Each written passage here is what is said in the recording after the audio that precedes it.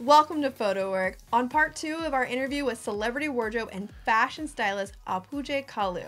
In this episode, he tells us about how we can get a fashion stylist onto an unpaid or even a test shoot, as well as much, much more. Enjoy.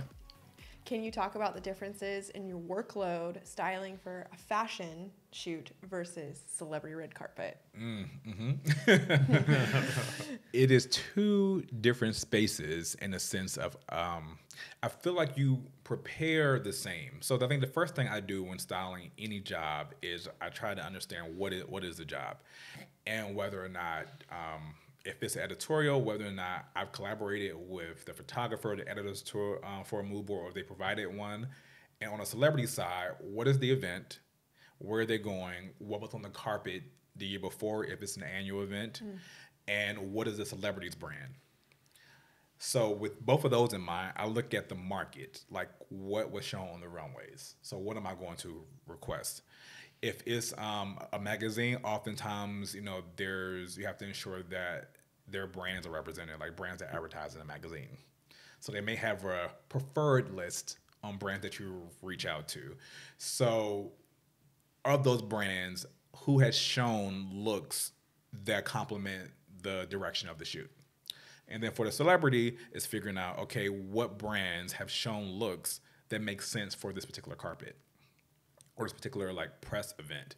So, and then it's from there, it's like reaching out, requesting certain looks. Or are you going like with the celebrity? Oftentimes you can go the custom route if it's during the award season, which is a whole different perspective as opposed to editorial. It's actually creating a look from scratch with sketches with the design teams of the different fashion houses. And when it comes to both, I like to have options depending on the client. Some of my male clients, 2 or 3 things they want to try on, like Neo. Worked with Neo for like over 5 years, and he has a very specific aesthetic that that resonate with people. He may not always want to wear a suit, but we know like we put you in a suit, it's gonna be great. People are gonna love it. It's your wheelhouse. You'll do great. That's what it is. But he doesn't like if I come in with a rack of stuff, like a full rack of 20 suits, he's not gonna look at 20 suits because he has other things. He could be writing, he could be recording. So, like, okay, I tailor that so I know what the event is and what I think can work for him. Same with Stephon James. Like, I try to tailor it because they come to me I provide a service, but I'm also very cognizant of their time.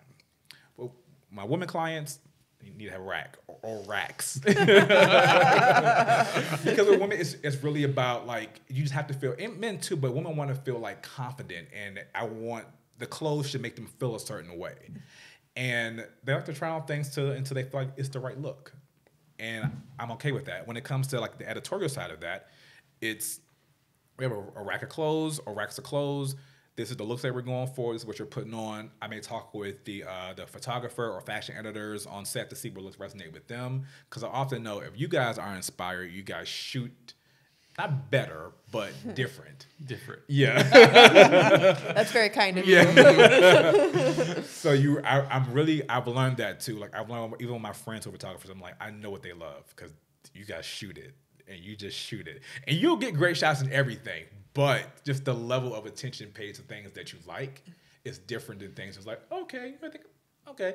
But then I also learned that balance, like, well, the editorial may call for this, so we need to shoot this, make sure we get this shot too. So I tried to do a good job of balancing between like the two, like showing. So that's like really like the difference comes to really down to the number of options that I have, but the process of thinking about them are very similar because it's driven by either the magazine or the red carpet.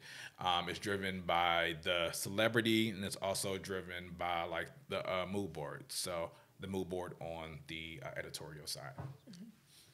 So many things to juggle. Yes. So much.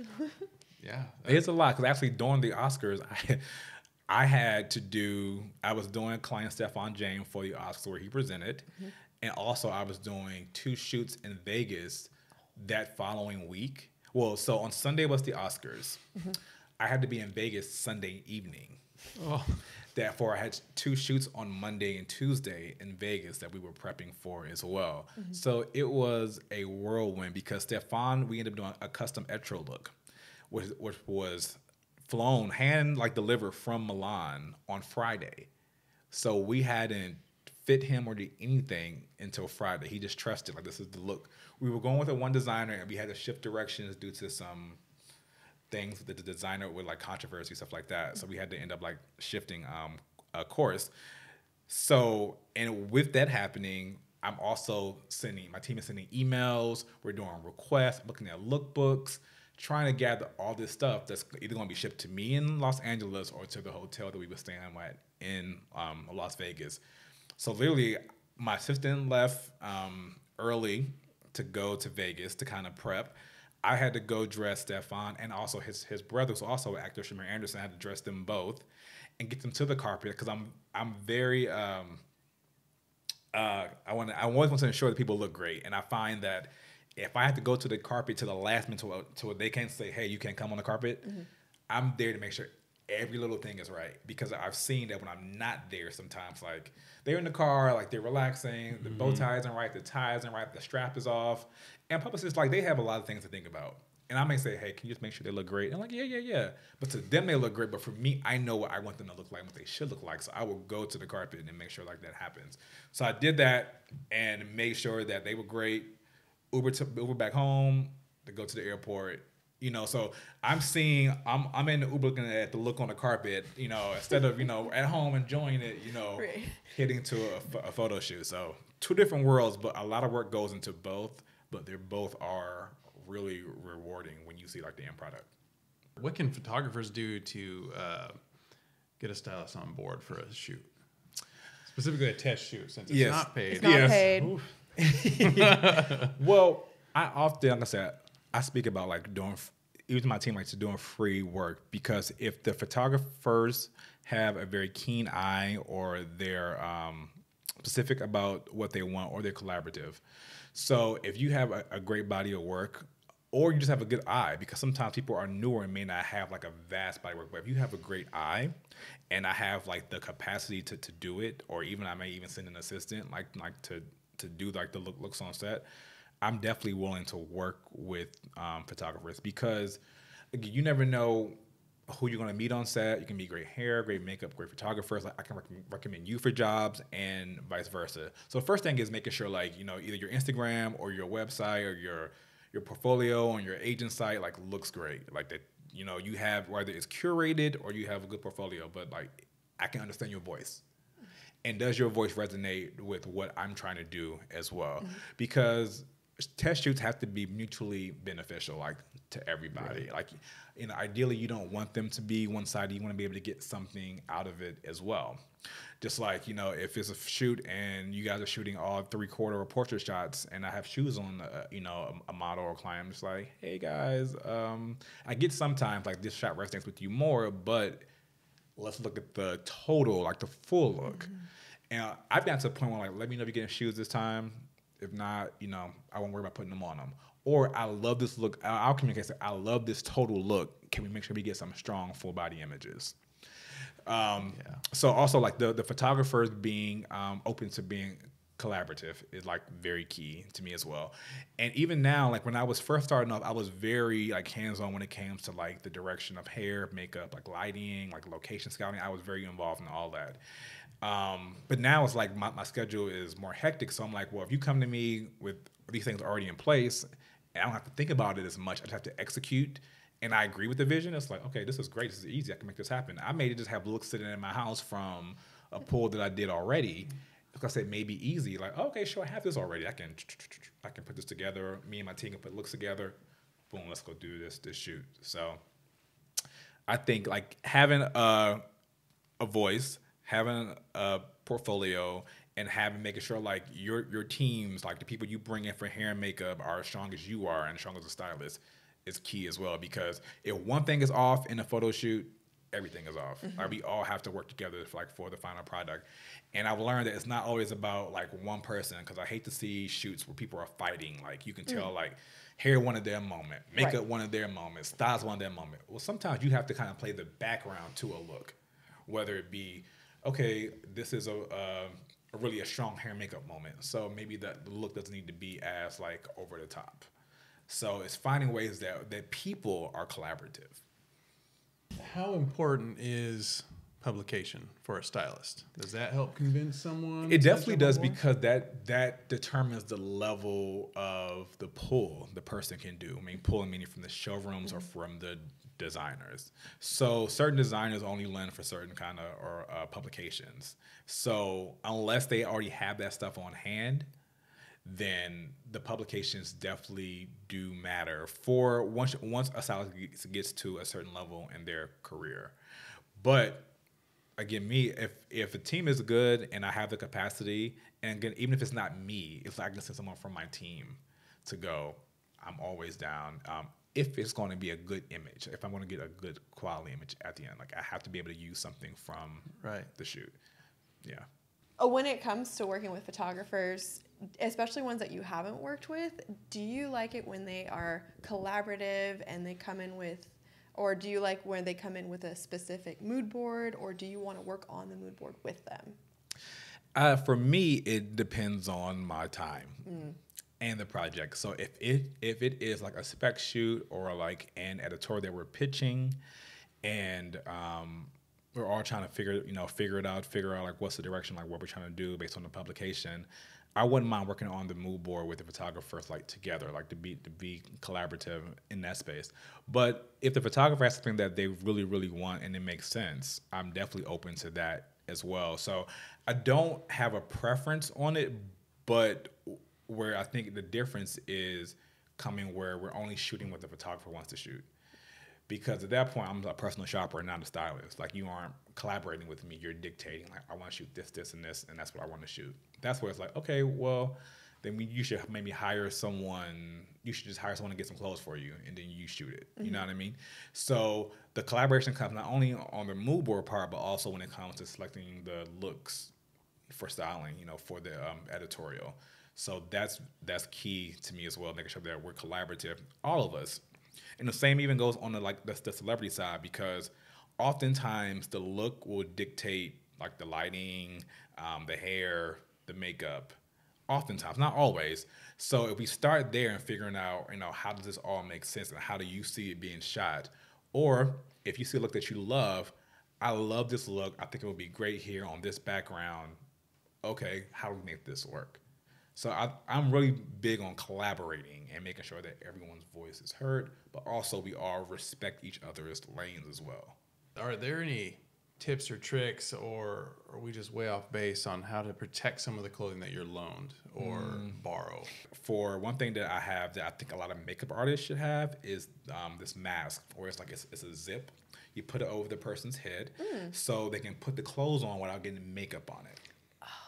Yeah, I get them off Amazon, and I often gift them to groomers and makeup people, because I don't need this white shirt, you getting the makeup and stuff on the clothes. That's one thing that I live by, and it's astonishing to me that more of them have even never heard of it or don't have it. So I always keep these little masks, and you just put it on, you zip it, you zip it, and you put the clothes on and take it off, and it's like no makeup. Like, it's great. So like that's something I use to protect clothes. I also let the model or whoever know, like, hey, this is going back, or just be careful, be cognizant of that, because I've had makeup people, artists.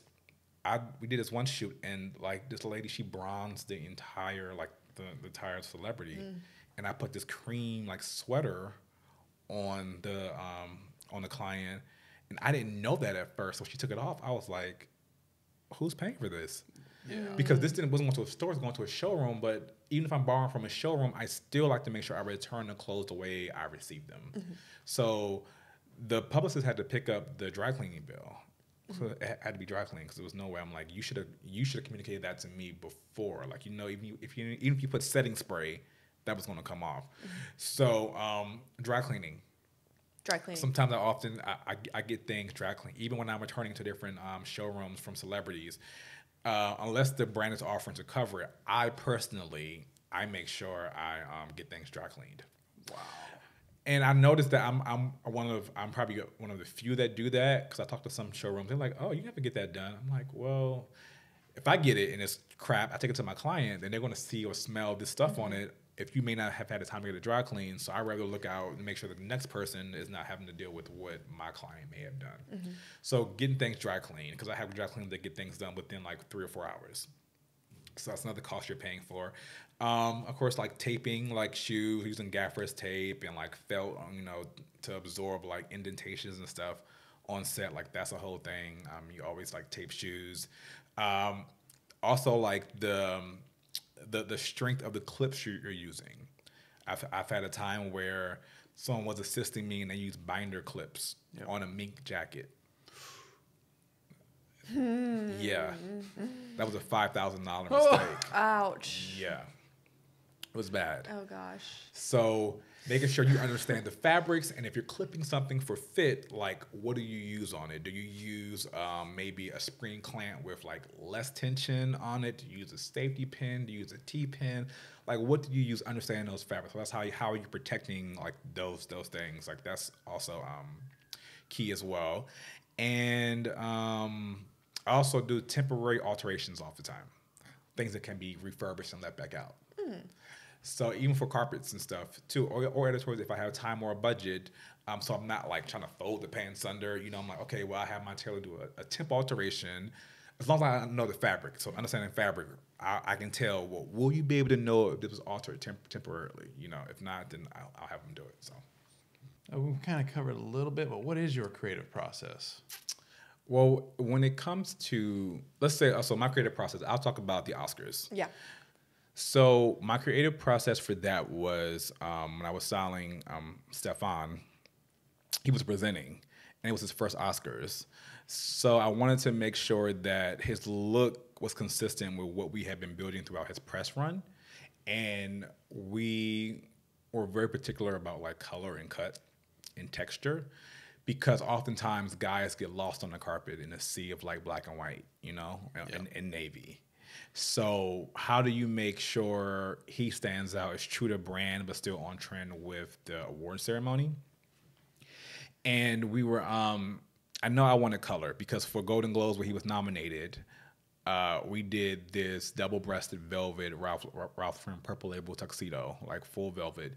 And I kept it traditional from that perspective, because it was the Golden Globes and it was his first one. He was nominated. So we played it safe, but still added a pop. And like we did these like cap toe gold etched Louboutins, and I added a really cool lapel pin. So those things, like those key details, were important to me. So when it came time for the Oscars,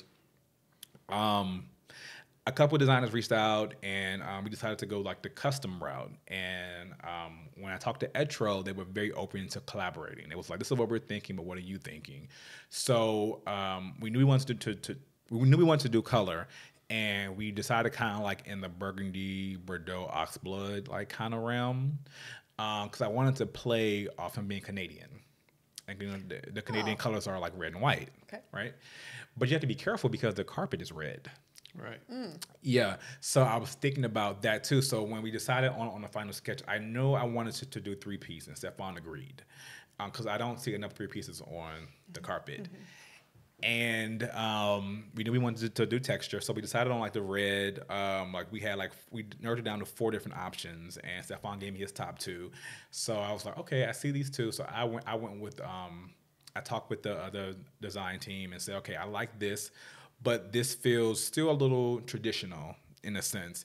So I went and did research on different tuxedos that Etro had done in the past.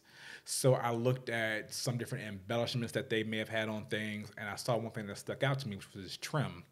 They had done it on one of their old like runway shows, like from fall 2012/13. They had like this ribbing on like this black tuxedo, and it was silver. Like it was like or silver or gray like trim on it. I'm like, I think this would look good on our tuxedo, but I want it to be monochromatic, so within the same tone as the tuxedo, and it's still on trend with the brand, because even though it's custom, you still have to be you have to still consider the brand itself and how is it still true to that particular brand. So when I sent the picture over to the design team and said, I love this, and they were like, oh, what about orange? I was like, no, it's already a red, like burgundy red tuxedo. and it's the Oscars. I said, I feel like maybe like no on that. So I said, I think I want it to be, you know, in the same tonal range as that. And they found something. So after that, I kind of just trusted. I trusted in like the design team, like to do their thing. I didn't really see anything like in the making because again, we had to pivot.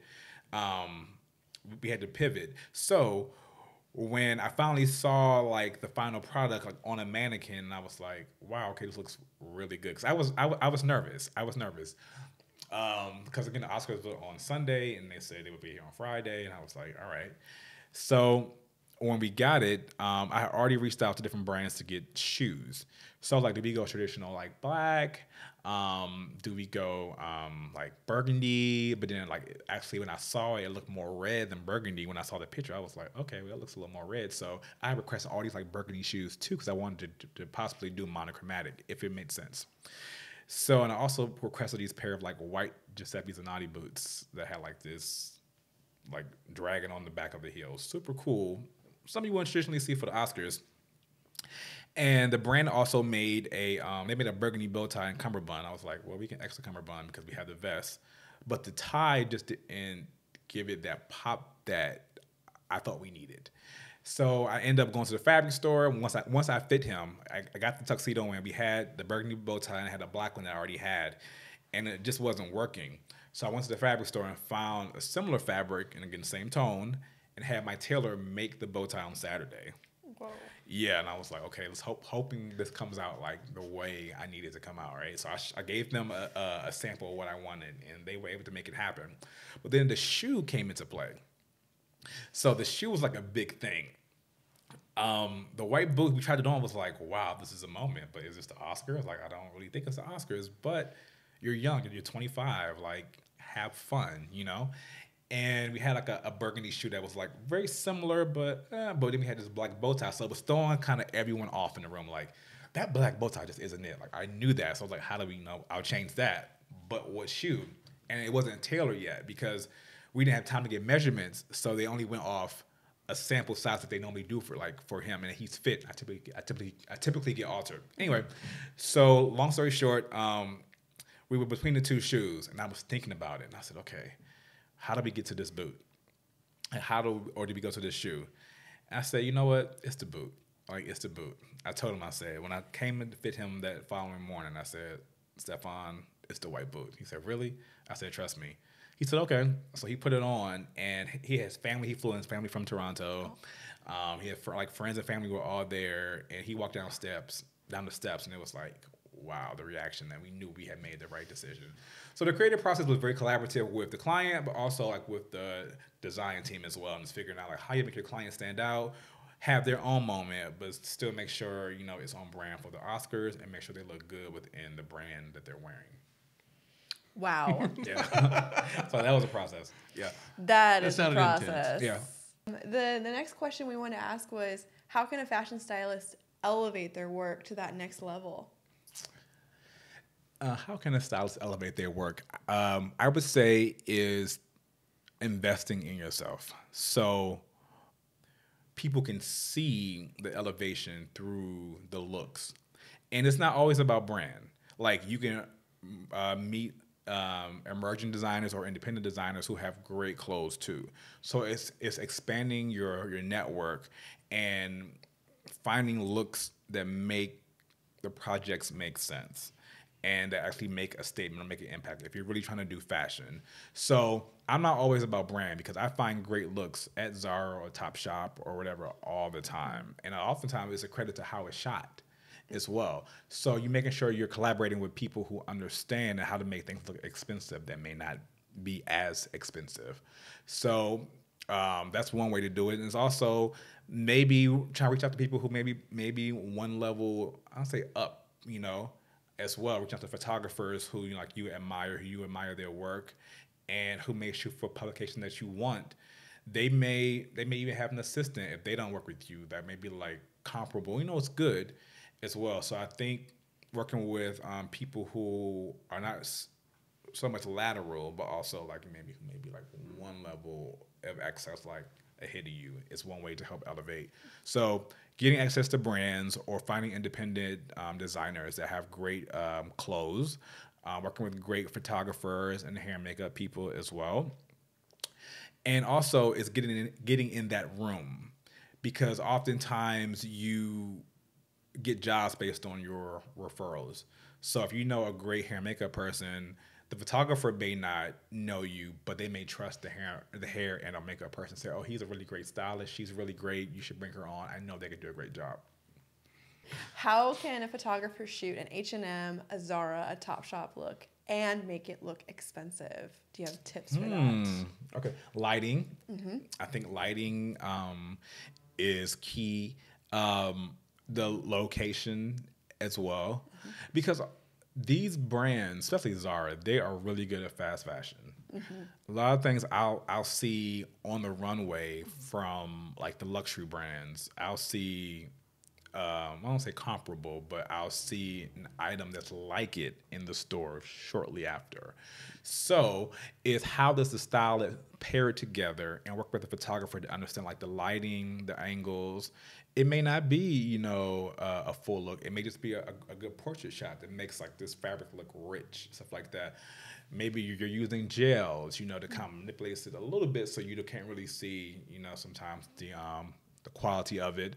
I hate to say black and white because it's like that's so easy. You know, black and white's like a cop out sometimes, but black and white, you know, can also work.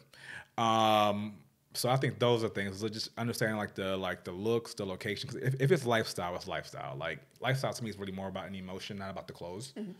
But if it comes to fashion, and it's making sure that the photographer is saying like, hey, you know, make sure this is like tailored like this, or how is this supposed to fit? Because fit is also key. Fit makes things look expensive when it may not be. But working with models, a lot of times they're samples, so it's easier. It's like, okay, I'll toss this on, and you're a hanger, and it works. But yeah, that definitely helps a lot. Yeah. We had one final question from a viewer Yeah, from Instagram. okay. at Emily Teague asked, "How do you find inspiration?" I find inspiration in literally everyday life. I look through magazines often, but I like to people watch, like sitting in the airport. And I feel like people oftentimes set the trends. And I love just seeing how women like put things together. And culturally, like being Nigerian, we mix a lot of prints. Like when it comes to our traditional garbs. And seeing that, like seeing like my family and just things that I wouldn't even like, I wouldn't have put those two fabrics together, but somehow there's a marriage there that makes sense. So I find inspiration by like people watching, looking at like looking at magazines. I like subscribe to like GQ. I get Vanity Fair. I get Vogue. I get Esquire. So I still like to touch and feel like those magazines. And I love looking at fashion like campaigns. Like it's definitely my dream to work with some brands to do some luxury fashion campaigns. Like those really inspire me because you can really push the envelope there. And then again, also like the youth. The youth oftentimes drives the culture, and they shift things. And you'll see things become like, oh, the Kardashians are doing, you know, box braids. But then you're like, well, my little cousin used to get box braids or Dutch braid, whatever they wanted to call them, boxer braids as a child. But now people are adding like all kinds of like glitter and twine or thread and stuff like through your hair. It's like looking at the youth and seeing what they're doing as well, because they often like shift and drive the conversation. So that's where I get my inspiration. Awesome. Was there anything we missed that you wanted to add to it? Since I know you wanted some canned stuff here. I mean, you guys have really good questions along with the viewers as well. I think I really hit on the topic of interning and assisting for newer people and really generating that content. Because I literally used to do like shoots, test and spec shoots, like 3 or 4, you know, sometimes 4 or 5 a week. And it's leveraging that to meet new people. And integrity and relationship building is key in this industry, because things and people, like, they come around.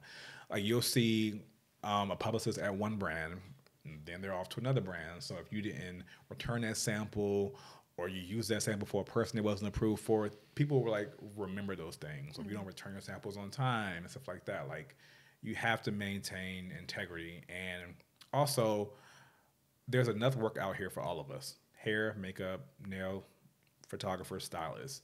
There's so many different lanes. So I never look at it as competition. I'm always supportive of my fellow stylists, and I champion them and cheer them on, because I say what's for you is for you. So if it wasn't meant for you to have that job or that client, then it wasn't for you. Like, your opportunity will come. So I think if you keep your head down, you make sure you work hard, the work will come your way.